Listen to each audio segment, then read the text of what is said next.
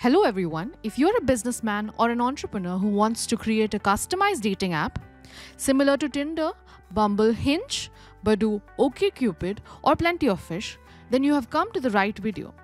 In this video, we'll introduce you to our dating app platform which functions much like Tinder or a Tinder clone. We'll demonstrate how users can easily connect with others by swiping right on the profiles they're interested in, just like Tinder. Join us as we explore both the customer app and admin panel, unveiling how the magic of love comes together in the world of dating apps. Let's get started.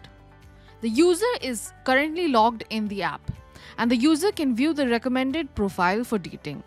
The user can swipe right if they're interested in someone's profile, and they can swipe left if they're not interested. When we swipe right on this user profile, then this user will then get a request on their account. The other user whose profile just received a right swipe can view the received requests in the request section.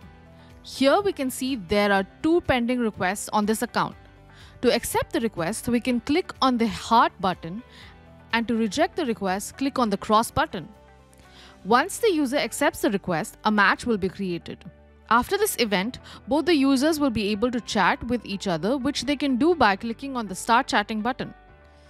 Or else they can continue to search for more profiles by clicking Keep Swiping. These 2 users will only be able to chat with each other if they have subscribed for a VIP subscription plan.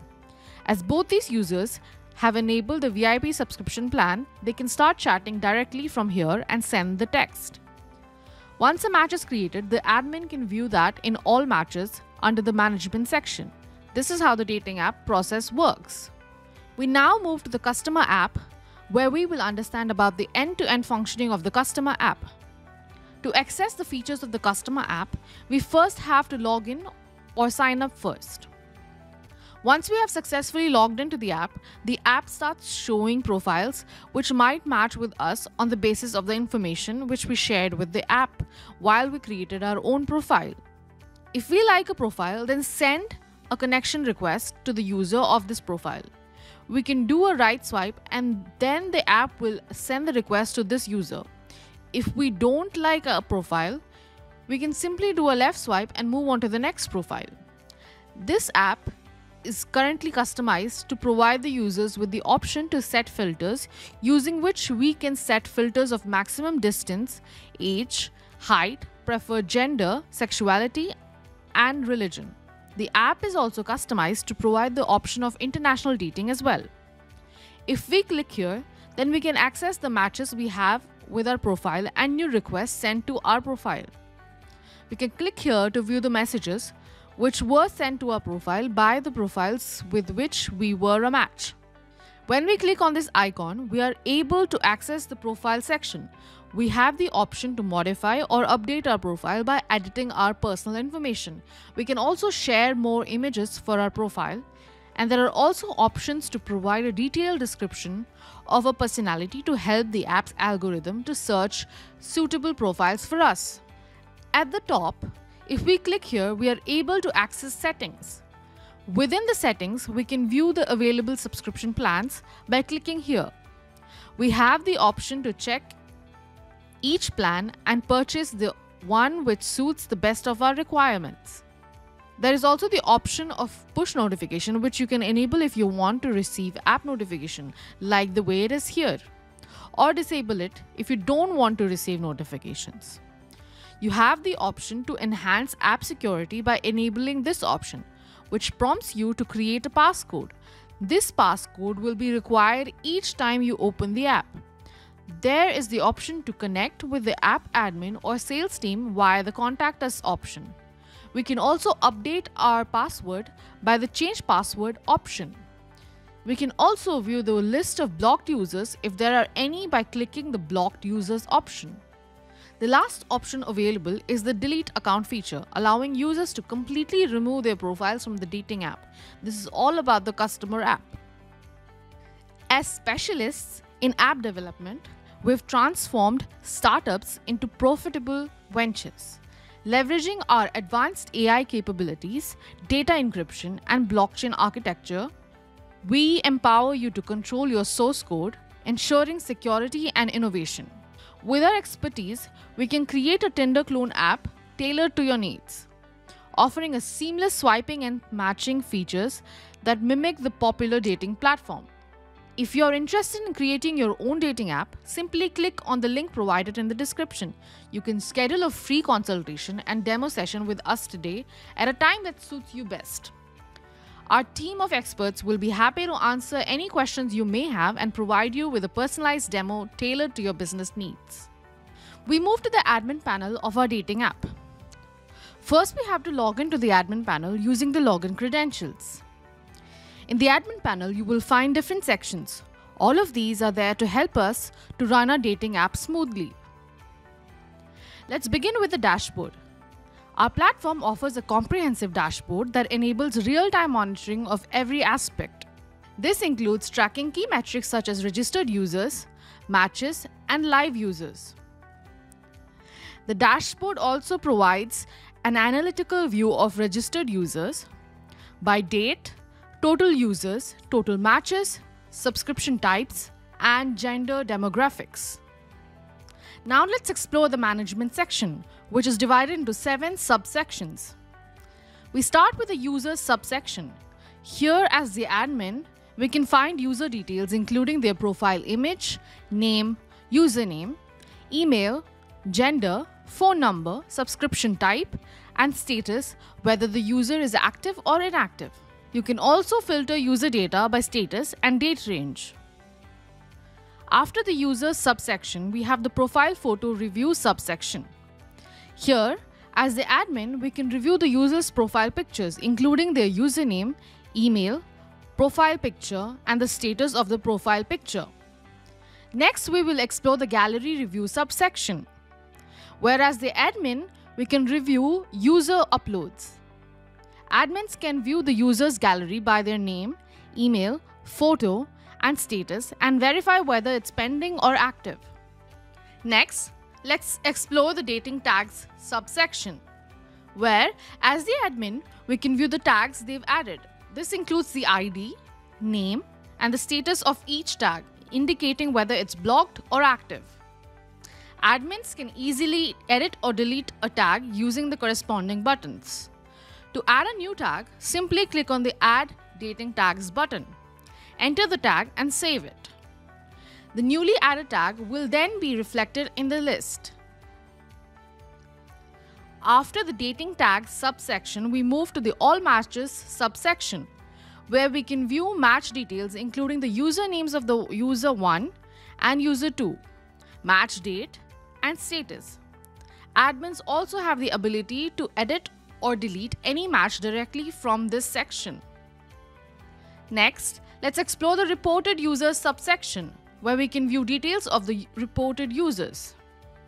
This includes the name of the person who made the report, the name of the reported user, and the status of the reported ID.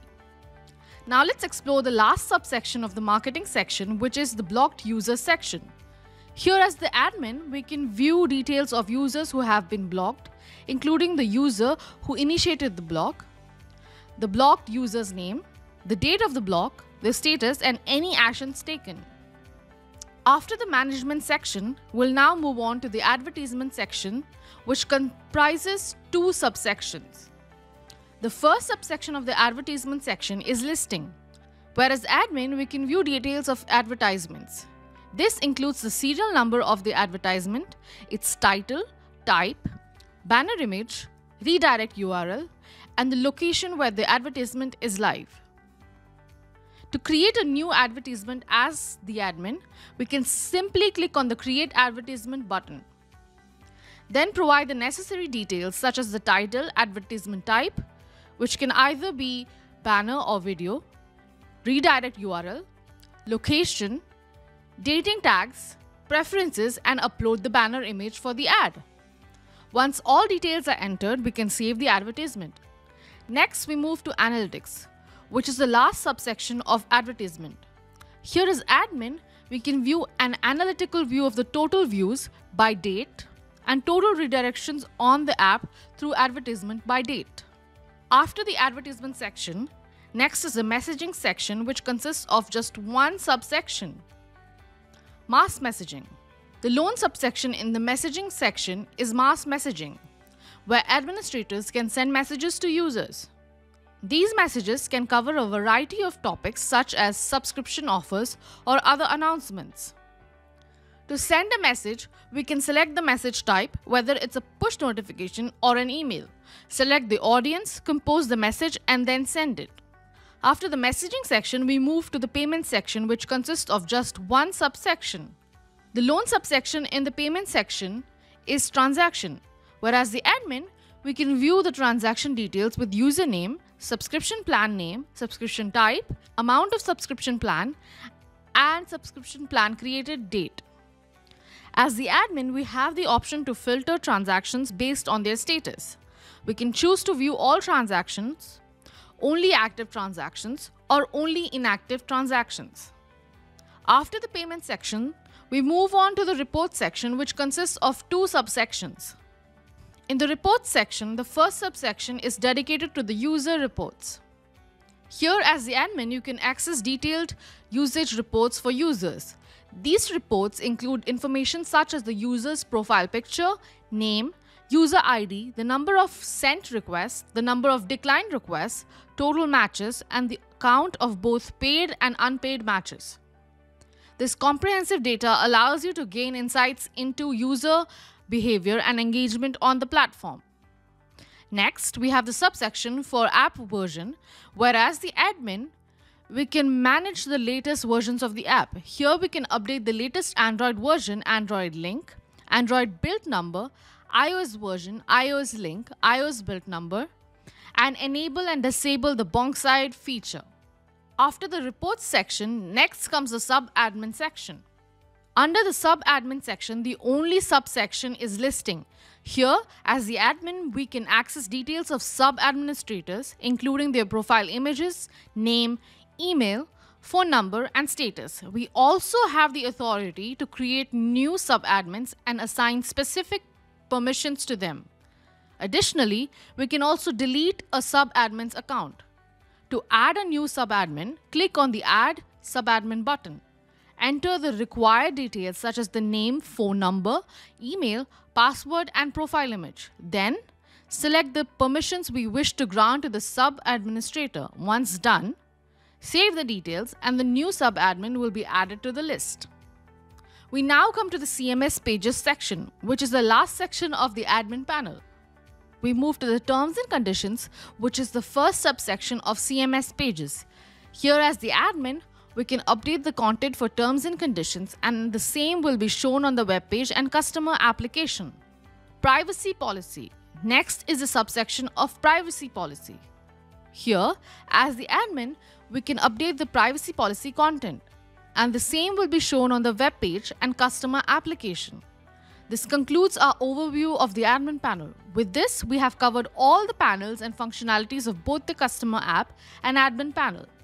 If you want to create a dating app for your business, then we at Brew Labs are here to help you. With over 3,000 satisfied clients worldwide, we're experts in custom software and app development. Contact us by clicking on the link given in the description. Fill up the form with your name, your email address, your contact number, and a few details about your project, along with the date and time slot when you will be able to attend a call. Click Submit, which will take you to the next screen where you can select your project budget and your industry. After doing that, click Submit again. And now your query is registered with us. This way, you can easily schedule a free consultation and a personalized demo session with us at a time that suits you best. If you enjoyed this video, please click the like button. This helps more people see our video on YouTube. Don't forget to subscribe to our channel so you don't miss out on our latest videos. Thanks for watching this video to the end.